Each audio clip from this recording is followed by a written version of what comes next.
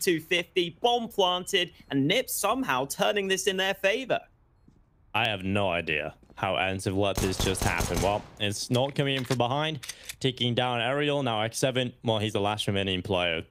No stranger to the Ants banner, but recently been playing over at Havu. He has to try and win the round for Ants here. Kit picked up a chance still to win the round. The bomb is not planted for Twist. He has to cross into the open, and xseveN just swings on by with the headshot. That'll be Ants winning the pistol round. But my God, Alex, that came way too close. Right down to the 1 versus 1. And again, could have went either way. How have Ants let that happen? It's a 5v3. It was a weird